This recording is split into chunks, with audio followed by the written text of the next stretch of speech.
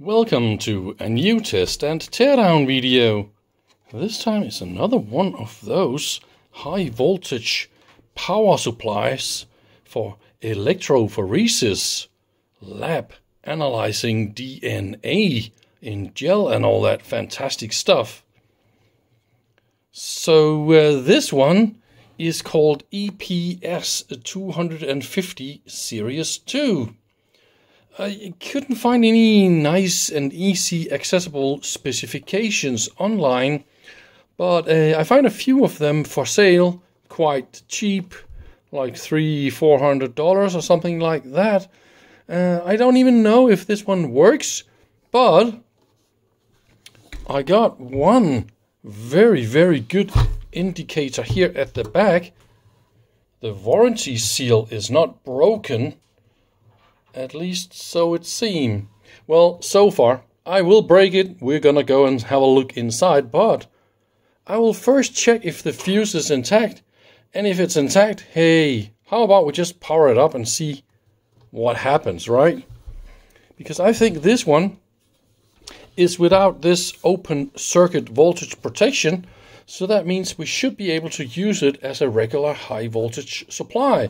I believe all these electrode connections here, they're just in parallel.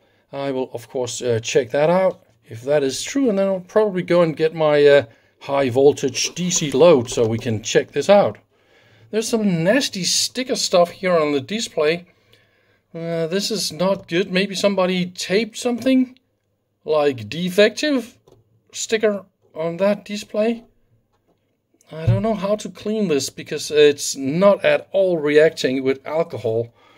So I might try some other stuff in a minute. Wish me luck. Now I'm gonna power this up. I mean, both fuses are perfectly fine, so I just feel lucky.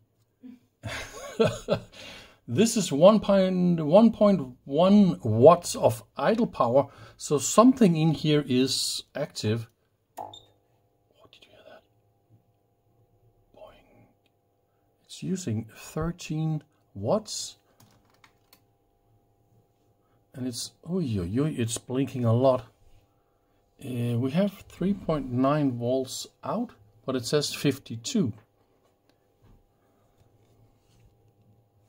Whoa, it is blinking a lot on the video.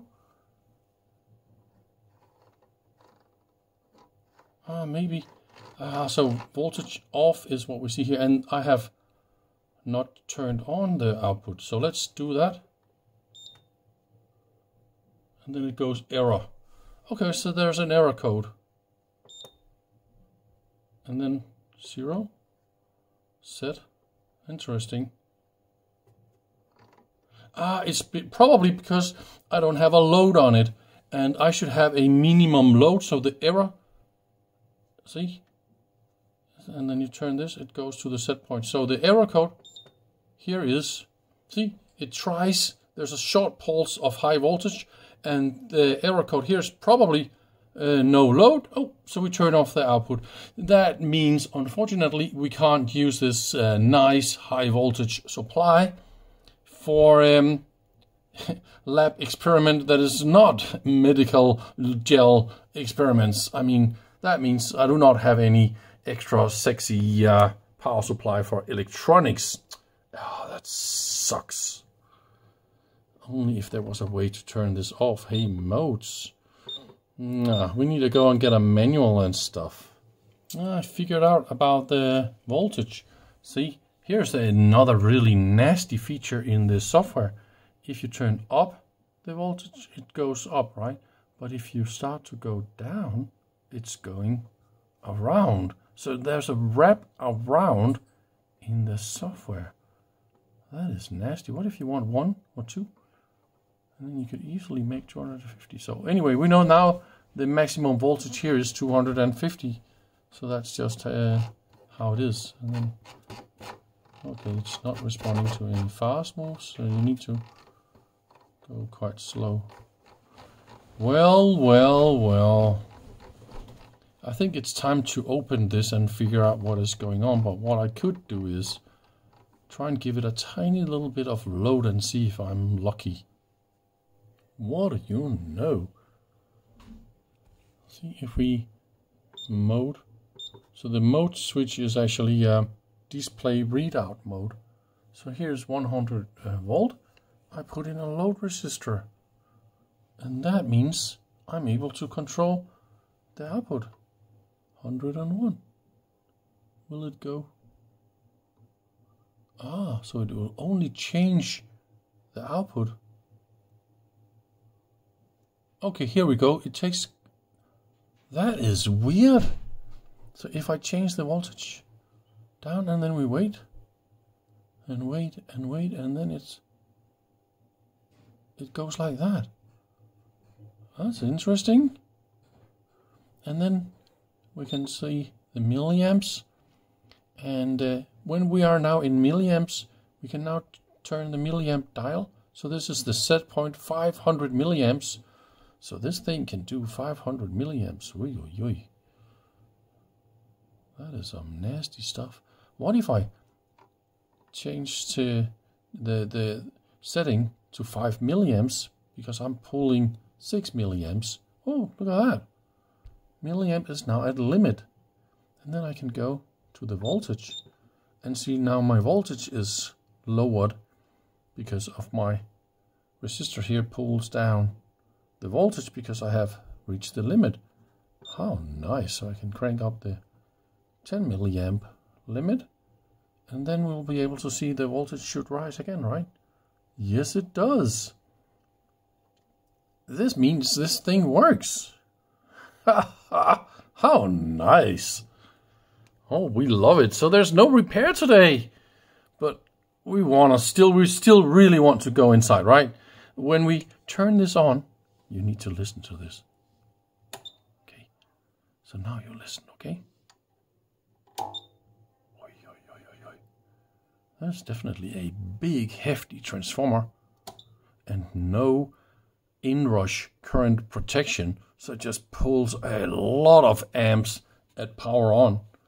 And still, there's something that pulls 1.1 watts. Is that a mains filter or what is it? There is really a huge transformer inside this unit. That is definitely why we hear this huge sound every time we power this up. And there's the mains filter. It's also a very big one, and I think I know why they're doing it like that, because I don't see any power electronics here at the front panel. So here's the fun thing. All we have is like just this. So here's mains entry. That will be the on-off switch. And then obviously mains entry to the transformer, right?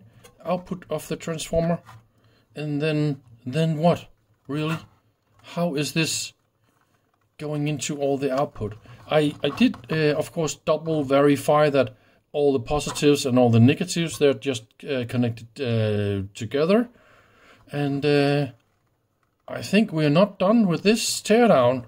We need to go a little bit deeper to see what is going on. Here is a power transistor they want to cool down. Yeah, there is a reason why I just don't stick my fingers in and touch everything, because I just powered this thing up, and I really don't like to get electric shocks. So, no, please don't. It's not funny at all. Oops, I just saw a really funny thing. See, we got one more pin here compared to the connector, and this one goes all the way to the right. And see, there's actually a marking 110 in this way and a 220 to the right. So this is probably how you reconfigure this, by moving this connector left or right. There's also two orange wires that's going to the transformer. No, yeah, two of them. And oh, three of them. They go nowhere. But the rest of the connectors, yep, we got the right amount of connectors and they go like that. So now we can inspect this fantastic circuit board here a little bit deeper. Maybe there's a reason, yeah, there's a way to do this. So here's the circuit board. And remember I said here is mains entry, mains on off switch.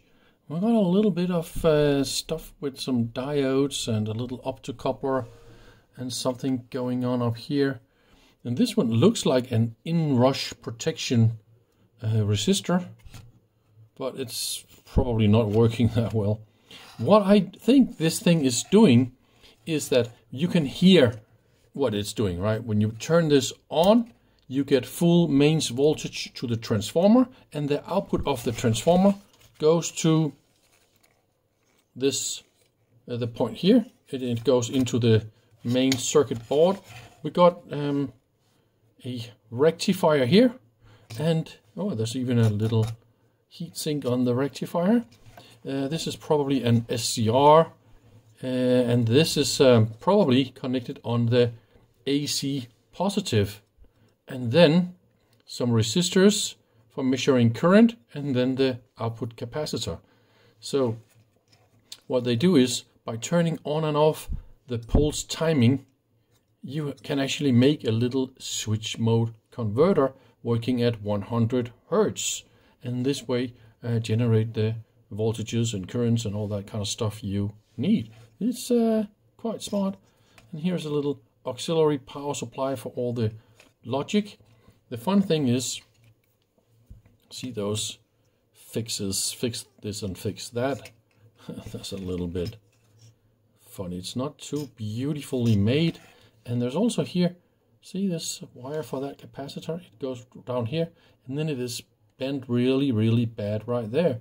And this is because it was touching, or it was pressed real hard by this part, and this is where you lock in the circuit board into that hole.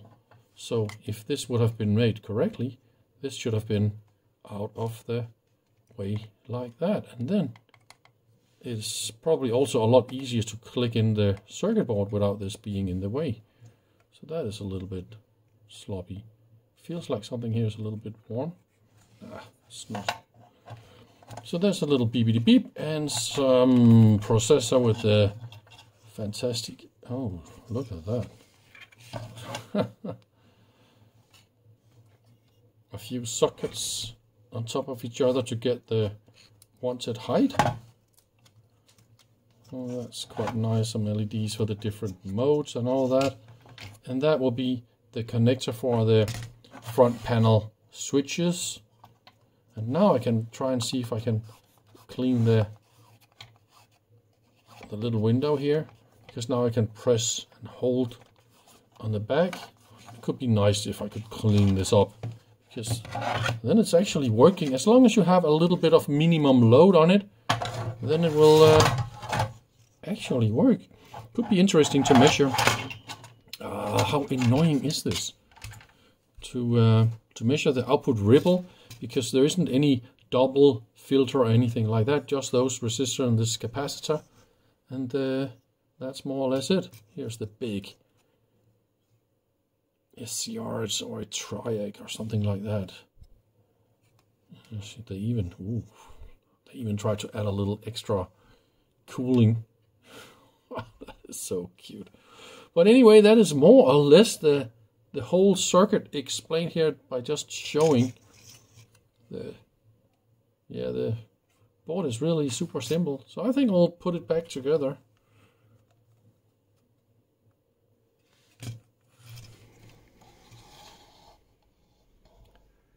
Look at the nice display now. It was really difficult to clean up. There's actually still a little bit left, but I don't think it's gonna ruin the view so much. I was able to clean it using gasoline. I tried everything else and no effect. By the way, I found a picture online of a sticker that was originally left here by the factory, I guess. And I guess if you don't remove this, the sticky glue apparently go here and destroys everything. So, and yeah, that is probably not a good idea. But now I'll put it back together. I was about ready to perform a little ripple measurement and all that kind of stuff. This is why I turned on my scope. But what I can show you, this is 10 volts DC, and that will be the AC content on the output. If I go to DC, here you go, this is 10 volts, right? So now I take my voltmeter, and now I connect this one to my earth tester here. Can you see something nasty is going on here? And then I go to AC. So now we got 140 volts AC on the ground to earth. There's of course no voltage on the chassis. Chassis is also correctly earthed. Well, that means the output here, they are kind of live. So you should not connect your oscilloscope to the output here. And this is a good thing to know. If I would have done that, you could have seen some problems. But of course, my setup here, my oscilloscope is completely isolated using a double isolated transformer for my oscilloscope. So stuff like this is not happening to me, but I really don't dare, because I don't know the frequency content on all this. So I really don't want to break my very, very nice oscilloscope. And I also want to tell you how to measure this and pre-test stuff like that before you connect things to an oscilloscope.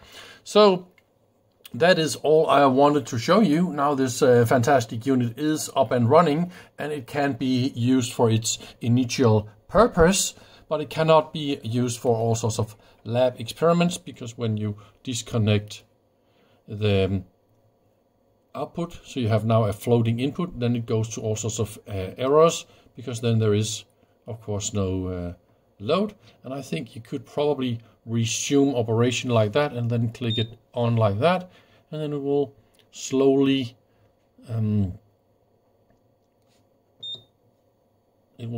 turn up the voltage like that, and then everything is perfectly fine again. So this is what I wanted to show you. Thank you very much for watching. See you soon. Bye bye.